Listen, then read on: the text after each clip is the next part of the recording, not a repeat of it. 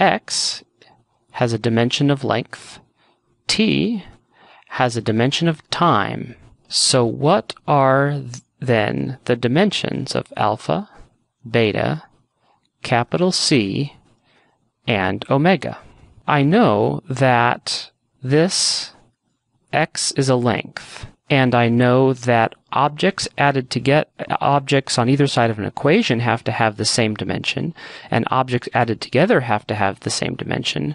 So this whole thing here must be a length, this whole thing must be a length, and this whole thing must have a dimension of length. So let's take the first one. I know that, so this alpha t squared must be a length.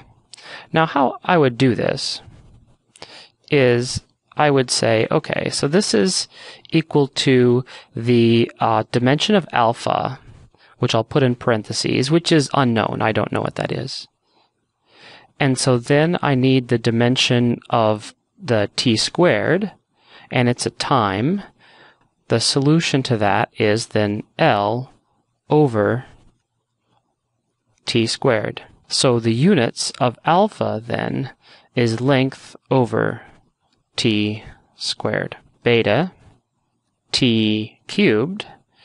This also must have dimension of length, and that's equal to whatever the dimension of beta is. The units of t cubed is time cubed. The beta must multiply by t cubed to give me length, so that's length over t cubed. The dimension of beta, length over time cubed. C sine of omega t.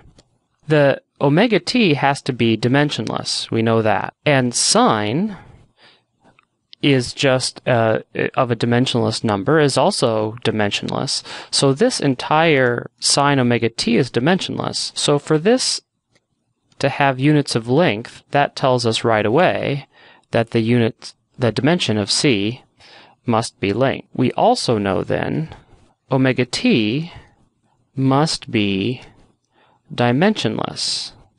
Well, omega is what we're trying to find. T has dimensions of time, and for this to be dimensionless, omega must have dimensions of 1 over time, so that the result has no dimension at all.